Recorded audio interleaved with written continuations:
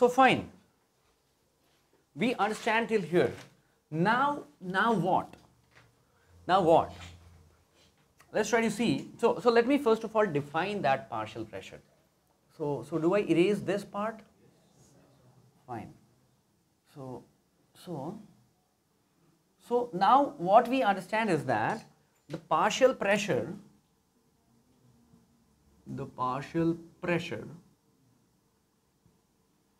is of a gas, or I'll say of a single gas, is the pressure it would have exerted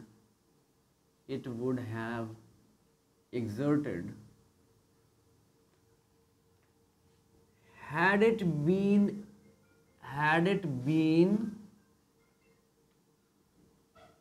individually present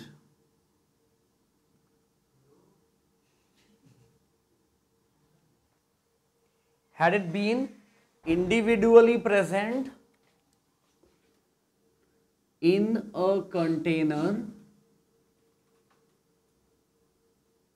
of volume V and temperature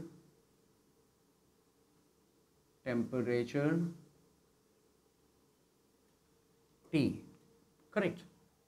So partial pressure of a single gas is the pressure it would have exerted had it been individually present in a container of volume V and temperature T. And if you are able to know that, then if you sum up say such gases, then their total pressure that you would expect in the container of the same volume, at the same temperature, will be the sum of these individual pressures. Understand? And that is the Dalton law of partial pressure. So Dalton's law of partial pressure says that the total pressure exerted by a mixture of the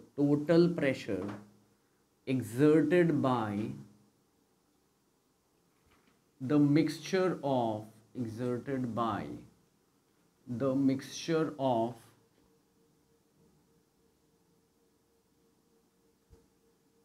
non-reacting gases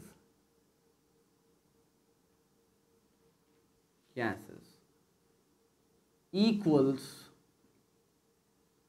the sum of individual partial pressures.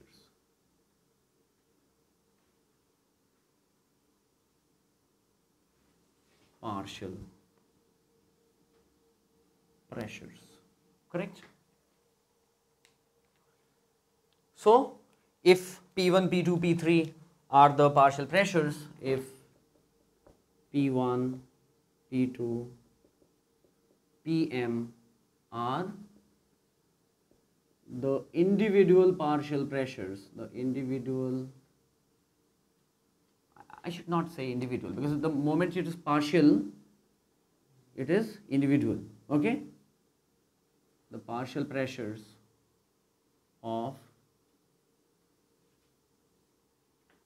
the gases, then the total pressure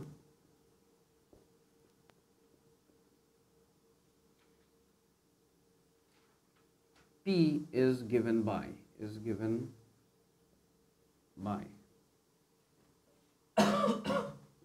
by P is equal to P1 plus P2 plus P3 plus Pm. That's what we had written here. So it's not a new thing, okay? But just for the sake of definition, I'm writing it. Because if you write it in an examination kind of scenario, you should be writing this whole thing. Okay? So it's the same thing, it's nothing different. So don't get confused. Fine, so this is what we mean. Now there is an interesting fallout of all this. Okay? We know that P1 is equal to N1 RT upon V. P2 is equal to N2 RT upon V. P3 is equal to N3 RT upon V.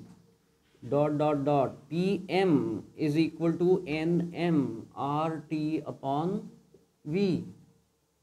Okay? And we also know that P is equal to N1 plus N2 plus N3 Nm RT upon V. Now what happens if I divide P1 and P? So P1 upon P gives me N1 RT upon V divided by N1 plus N2 plus Nm. It could be N3 also. So Nm RT upon V. Now what does that give you? It gives you that P1 upon P is equal to N1 upon N1 plus N2 plus N3 dot dot dot Nm. Is it not? And what is this? This is the mole fraction. So I get that P1 upon capital P is equal to X1, where X1 is the mole fraction of gas 1. So what do we get? We get that P1 is equal to X1P. And what is P2? What should be P2? X2P. What should be P3? X3P. And what should be PM? It should be XMP. Where, okay, where